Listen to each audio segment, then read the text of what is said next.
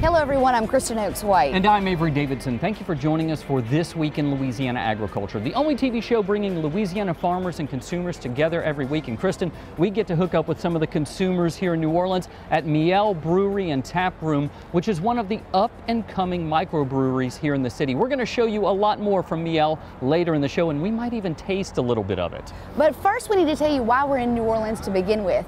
It's the 97th annual convention of the Louisiana Farm Bureau Federation, and it's the largest gathering of farmers and ranchers in the state. More than 1,000 farmers and ranchers and their families came to conferences for all of the Louisiana commodities, attend the youth events and awards, to see the crowning of the 2019 Louisiana Farm Bureau Queen, and hear the latest of what's going on in Louisiana agriculture. And you know, with so many people gathered in one place, especially energized voters like farmers and ranchers, you know that elected officials and those seeking office are going to want to come and mingle with those farmers and ranchers. In fact, Governor John Bel Edwards came here to speak before the general session, and U.S. Congressman Ralph Abraham also spoke before the voting delegates, both of them vying for the office of Louisiana governor. What farmers can and cannot do in this field is often determined by the men and women who work and vote in this building. That's why members of the Louisiana Farm Bureau Federation always invite elected officials to speak, either before the 350 or so voting delegates or the nearly 500 members who gather for the general session. To say that ag and forestry is the backbone of Louisiana's economy is an absolute understatement. Louisiana Governor John Bel Edwards is running for re-election. He brought good news for these farmers and ranchers in response to a concern Edwards heard while visiting farms. Over the next 3 years, the state of Louisiana will invest $90 million more than the normal program on rural farm-to-market bridges.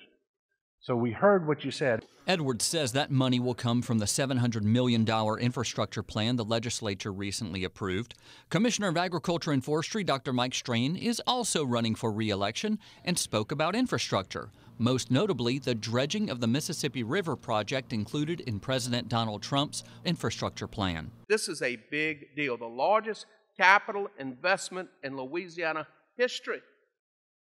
Mostly federal dollars. Strain says that project will start in October. The first part of the project is going to be head of passes.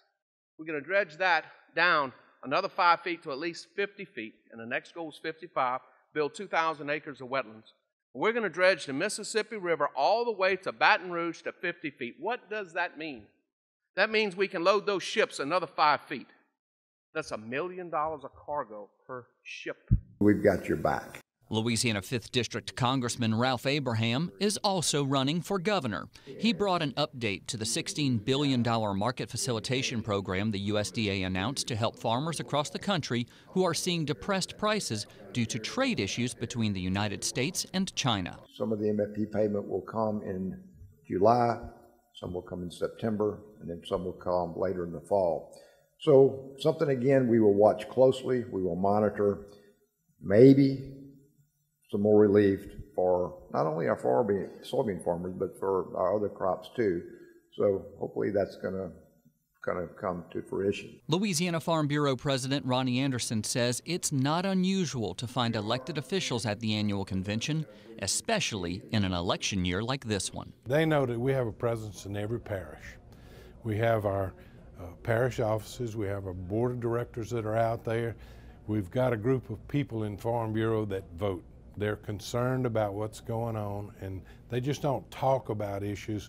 They will actually work on, campaigns or for or against whatever might be going on, and they get out and vote. And that's what really makes us different than a lot of other organizations that just talk about, complain or whatever it might be, but our folks get out and vote. Now, Governor Edwards and Congressman Abraham were not the only gubernatorial candidates in attendance at the 97th Annual Convention of the Louisiana Farm Bureau. Eddie Risponi, a businessman from Baton Rouge, was also there. He's running for governor, and he had a chance to meet with folks while they were at caucus.